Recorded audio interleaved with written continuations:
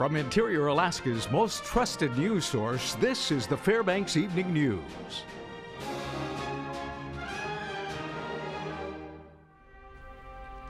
Good evening and thank you for joining us. A Fairbanks woman is being held without bail after authorities say she shot and killed a man and then buried his body in the backyard. 49-year-old Monica Forbes was arraigned this afternoon in Fairbanks District Court. She's charged with the first-degree murder of Michael Pope and an additional tampering with physical evidence charge. According to charging documents, a co-worker of Pope reported him missing in late November after he failed to return calls and texts. During an investigation, troopers found Pope's vehicle with a blood-stained mattress and pillow inside. On Monday, troopers say Forbes confessed to the homicide and further admitted to burying Pope near her cabin's outhouse. Troopers uncovered Pope's remains shortly after. Fairbanks police are investigating a stabbing that occurred at about 8 last night in the 1600 block of Mary Ann Street. A woman identified as 31-year-old Betty Ann Matthews was found lying beside the road bleeding heavily. She was taken to Fairbanks Memorial Hospital and at last report was listed in critical condition. Police say it appears that she received over 20 stab wounds. Investigation continues into possible suspects and motive. Anyone with information about the case is asked to call Detective Scott Adams at 459-6552. No bail for a Fairbanks man accused of felony assault and arson. Timothy Hauger of Fairbanks was arraigned this afternoon in Fairbanks District Court. Hauger is facing numerous felonies after authorities say he attacked a couple and set fire to their tent. According to charging documents, Hauger was angered over a pack of stolen cigarettes when he attempted to strangle and beat the man with a blowtorch. The girlfriend of the victim said she feared for her life and hit Hauger over the head with a small heater until he stopped the attack. Hauger was reportedly high on drugs at the time of the incident. One of the men charged in connection with the homicide of a Fairbanks man outside a local bar has been granted a lower bail amount. Demarius Hinson appeared in Fairbanks Superior Court yesterday and his bail was lowered to $35,000. However, as part of his conditions of release, Hinson would have to be under the 24-hour surveillance of a court-approved third-party custodian. Hinson was also ordered to be monitored by a GPS ankle monitor should he be able to post the monetary bail amount. Hinson has pleaded not guilty to a single count of felony hindering prosecution after authorities say he and the other men fled the state after an altercation that led to the shooting death of John Kaverlik Jr. That was outside the Rock and Rodeo bar. Now another man, Joel Joseph, is set to be arraigned on the actual murder charges of Kaverlik next Tuesday. Last night, 21 prospective nonprofit organizations made their pitch to the City of Fairbanks Hotel Motel Discretionary Fund Committee for a slice of the funding pie. The Hotel Motel Discretionary Fund is a collection of funds generated from the city bed tax, which is a mandatory fee for guests visiting hotel locations in Fairbanks. Mayor John Eberhardt used the fund's anticipated revenue for the city next fiscal year is about $2.8 million. Organizations like the World Eskimo Indian Olympics, Yukon Quest, Festival Fairbanks, Ice Alaska, and many more applied for the funding. The final determination to distribute funds will be held at noon this Friday in City Council chambers. $270,000 will be spread out to chosen organizations this year. Committee Chairman and City Council member Jim Matherly said he was excited to see so many organizations doing their part in Fairbanks. So people who get bored up here, I usually say, you're nuts. So I appreciate what all of you do to help this town. I just wish we had 10 times the amount of money to give away to all these organizations. And so we really do appreciate what all of you do. During the Fairbanks City Council meeting on Monday, Mayor John Eberhardt called up Human Resources Director Angela Foster Snow to testify regarding employees leaving their jobs. The City of Fairbanks lost 8 senior employees in the span of 2 years. This includes the City Public Information Officer, a Fairbanks City Manager, and multiple department directors. Mayor Eberhardt maintains that the main cause of turnover is due to high mandatory insurance rates and low wages.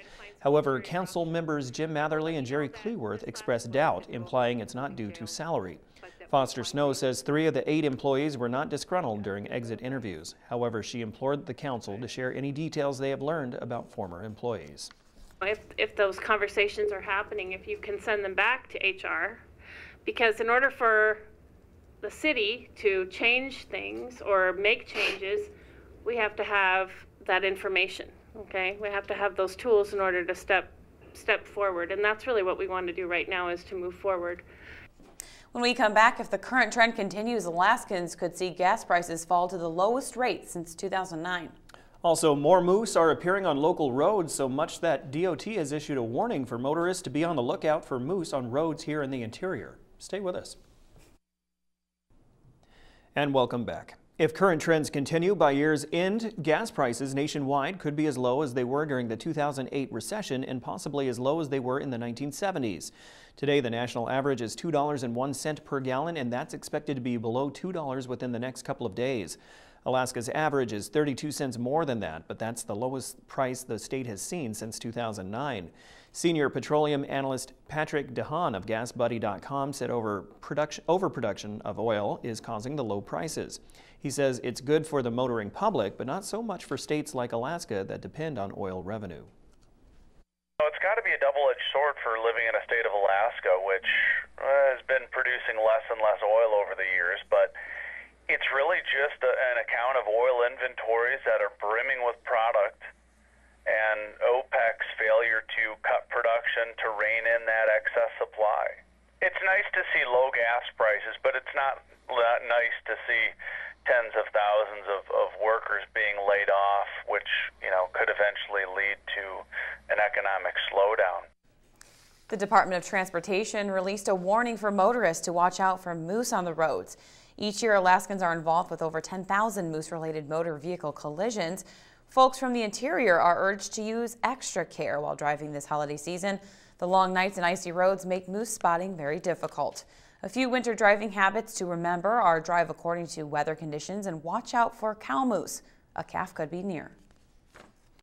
So this time of year, we really remind drivers to watch for moose on the road. We tend to see an increase in crashes involving moose because there's less daylight and people tend to not see them. So there are a couple of tips that we give drivers. The first one is to make sure that you allow enough space between you and the vehicle in front of you. Also make sure that you're always driving with your headlights on, even during our few daylight hours that we have right now. And then always be on the lookout for moose, so kind of in your peripheral vision as you're driving, try to scan the sides of the road and see what you can see. Nationwide retail sales and job numbers during the holiday season are sometimes used as indicators for how companies will fare during the rest of the year. Mike Fussell reports that may not be the case here in Alaska. The holidays are a time for giving, and nationwide retail sales and job increases reflect just that. In the last 3 months alone, around 755,000 jobs were added to the U.S. economy, according to a state Labor Department report. But in Alaska's heavily seasonal job market, economist Alyssa Rodriguez says gift giving and getting doesn't make as big of a mark. We see an increase that kind of starts in October nationwide, and then it really jumps up in November and then goes up even further in December.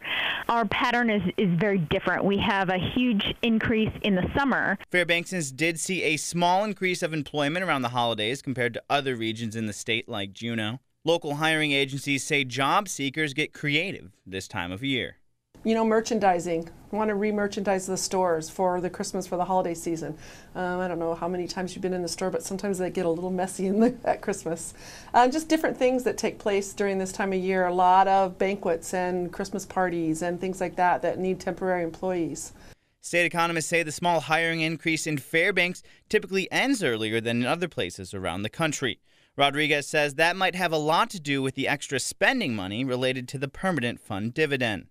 There was a little increase going from October to November, both in 2013 and in 2014. So we did kind of see a little secondary bump for holiday spending. It didn't continue to go up in December, but I think that November peak might be a holdover from PFD. People spending that money a little bit later, shopping a little bit late. People are spending the most on furniture, electronics, and other general merchandise during the last several months of the year, according to the Alaska Labor Department report. But the biggest statewide hiring boom is in the summer. That's thanks to construction and tourism, among other industries. Reporting, I'm Mike Fussell. All right, Joe Cook is up next with sports, and he has more high school basketball team previews. The West Valley boys and Lathrop girls are in the spotlight tonight. All right, all that and more with Joe after the break.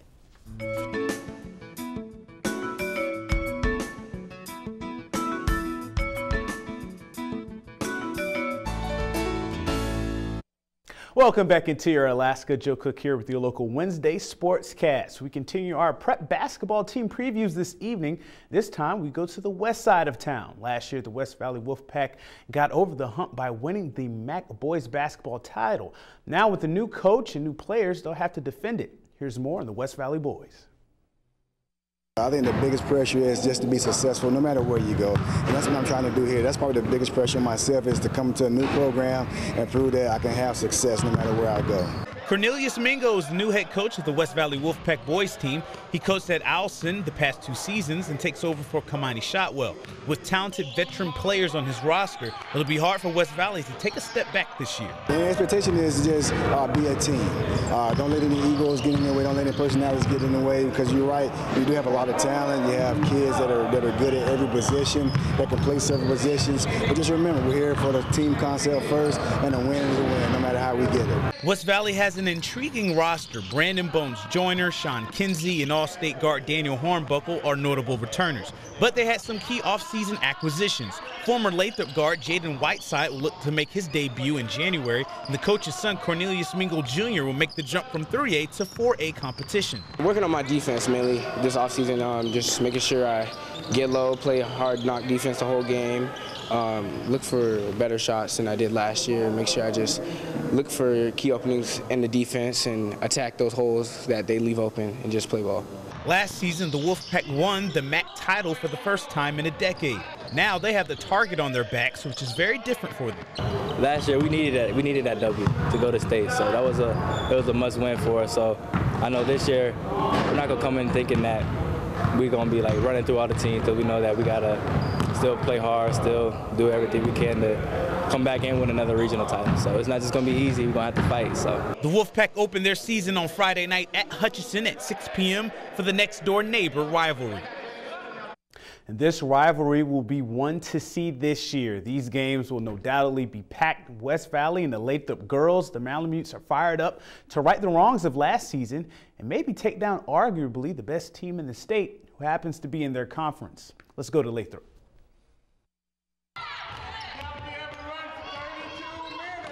There's a lot of energy in Lathrop's gym this week, but the Lathrop girls team suffered heartbreak last year, coming up short in the winning percentage index from making the state tournament. This season, it's state or bust for a team that returns a talented and deep group. We call it a .5. We were .5 away from making it to the state tournament last year, so we're building off of that. The girls have matured more, sophomores are now juniors, and they've been putting in the work over the summer. We talked about roll call over the summer, what your role going to be this year. Work on what's your role. Do your job. If everybody do their job, we're looking for bigger and better things this year. Before they can clinch a state berth, they'll have to get enough wins to avoid last year's heartbreak and face their rival, the West Valley Wolfpack, the 2015 state runner-up and reigning MAC champs. Let's just say their Malamutes have those dates circled in red. I want them bad. It'll be fun. I love Ruthie to death. She's my teammate, my friend, and competitor. We're looking forward to playing against West Valley and taking them this year. That's definitely what we're focusing on. Head coach David Stewart has a determined squad that has a lot of high expectations for themselves. My goal is Gatorade Player of the Year, of course. That's always my biggest goal, and I really want that. It's going to be hard competing with Ruthie, but I'm up for the challenge, and I want to make it to state and be a state champ as a sophomore. Hey, we can win it all. What we can do, we say we're going to win state. That's our goal. No other goal but win it all, one game at a time. The Lathrop Malamutes start their 2015-2016 campaign this Friday night, hosting the Owlson Ravens at 7:30 on Joe T. Court. Those will be very interesting to see, no doubt. Now we announce the Pro Football Challenge winner, and that winner for Week 14 is Wilson R. Watt. Congratulations, Wilson. You win a large one-topping pizza from Pizza Hut. Wilson had a nice week, making 13 out of 16 picks correct, and he also won the tiebreaker to get that pizza. Now, as we look at the latest standings, Scott is the new clubhouse leader with 133 points. New England Pats fan 89 is second with 131. Arctic Fireman and the Bear AK are both tied third with 130. 5 are tied in fourth place with 129 points, and 3 are tied in 5th place. Really tight. 3 weeks remain in the PFC, and there's been a little separation each week left as like the playoffs. And that's for you just battling for that generator from the Outpost for the grand prize. Getting your picks for Week 15, Thursday Night Football pits the Tampa Bay Buccaneers against the St. Louis Rams. And that'll do it for sports tonight. Thanks for watching. Mike Schultz is next with your full weather forecast, and we'll catch you next time. Hey everyone, welcome back. Mike Schultz with you once again talking about the weather, and we had clouds around today, but all in all it wasn't too bad. We're looking at cold temperatures to continue, and then a slight warming into the weekend, and then after that, interesting weather. We'll talk about that later on. Our photograph for tonight, this one's sent in by Anna Ross, a sunset from UAF. You can see the mountains on the horizon there. And as always, if you have a photograph to share, especially at Christmas time, send it to photos@ktvf11.com. And once again, a reminder, the Fab Photo calendars are going fast. These are the last places that have them around town: Personnel Plus, Ice Fog Vapor, 907 Organic, Big Daddy's Barbecue, Graphic North, and the Prescription Center. They are free, and they're good stocking stuffers, so drop by one of those areas and they'll pick them out for you. Today's high 1 degree above, the low last night 9 below, the record high 41 in 2005, the record low 53 below in 1946, and our sunrise and sunset 3 hours and 47 minutes. That is a loss of 2 minutes from yesterday. On our satellite and radar, a pretty good storm sitting down in the Gulf of Alaska. Circulation with it counterclockwise helping to spread clouds up, but most of the moisture once again is being blocked out by the Alaska range. As you can see, the Fairbanks area not really receiving anything, but there are showers down to the south and a little bit more rain moving back in over southeast Alaska. And speaking of southeast Alaska, their temperature today was only 30 degrees at Juneau with mixed rain and snow there, and Ketchikan, a very cold rainfall, 36. There was some snow falling around the Anchorage Bowl, 25 degrees. Kodiak at 40 degrees with rain. Along the Aleutian Chain, Cold Bay 31, and some showers there. Up and down the west coast, we're looking at temperatures once again cooling down. 17 degrees at Nome, 15 to Bethel, 1 below at Barrow, and Fort Yukon exactly 0 degrees. Lower 48 weather. This area of low pressure moving off into the Great Lakes area, and more cold temperatures and more storminess moving down across much of the western half of the country. It shows up on our stormy situation expected tomorrow. Flooding, mudslides, snow to rain in Oregon, all the way down, well, from Washington all the way down to Oregon, and gusty winds along the coast and mountains as that frontal system arrives. Now the jet stream is going to be taking a little bit of a change now, as you can see over the weekend. A little more of a dip across the northwest, bringing more rain and snow. Warmer air being pushed back up from the south into the central plains and over the Great Lakes, looking at some showers there. All right, once again, our weather watch for today. And in 1988, here in Fairbanks, we set a record high of 41 degrees, which was 43 degrees above the normal temperatures, and it was freezing rain. Oh, what a mess that was. Thanks again to Mount McKinley Bank for sponsoring our kids' weather. And again, when they return from Christmas vacation January 5th, the kids from Salsha Elementary School will be joining us for our weather watch. All right, here's our forecast for tomorrow across the northern sections. Cloudy skies at Barrow, partly cloudy in Nome, scattered clouds for Fort Yukon. Here in the interior, a very quiet weather forecast, mostly cloudy in Fairbanks, isolated snow showers for Healy and Delta Junction. Over southeast Alaska, it looks like the rain and snow are going to return for both Juneau and Ketchikan, with temperatures near 40 degrees, a little cooler in Juneau. Over the southwest portion of the state, snow showers at Cold Bay and Kodiak, and partly cloudy skies in Bethel. And around the south central regions, looking at mostly cloudy skies at Anchorage, isolated showers in Homer, and snow for Valdez. And our air quality alert for tonight, well, once again, looks like Fairbanks is at moderate levels in a stage 2 category. Once again, for the folks in North Pole with moderate levels, that alert is good through 5 p.m. tomorrow night. Our forecast for tonight, partly cloudy, continued cold, 10 degrees below zero. Tomorrow's forecast calling for 4 above, cloudy skies, snow showers later in the evening, and the extended forecast calling for some snow showers hanging around for Friday morning. Then after that, the next chance for any snow will be the middle part of next week, but temperatures will start dropping pretty good. In fact, the long-range outlook is calling for temperatures dropping down to maybe close to 30 below by Christmas Eve. No, that's my birthday. Mother Nature's got it all wrong. 30 below, although I am supposed to be the dreaded 30. Yes. I don't want it to match Big I wanted to 3-0. match the temperature. This is only Wednesday. Things can change. That's what it looks like right now. Officially old. Yes. That's right. Okay, thanks, Mike, I guess. That will wrap up this edition of the Fairbanks Evening News. We are glad you could join us. Tonight on NBC Nightly News, for the first time in nearly a decade, the Fed raised the interest rate by 1/4 point. That's up next with Lester Holt. And do remember the holiday toy drives continuing at Walmart. Please drop your toys in the big box at the store so the United Way can distribute them for Christmas Day. All right, from all of us here at the News Center, we hope you have a good night. Good night.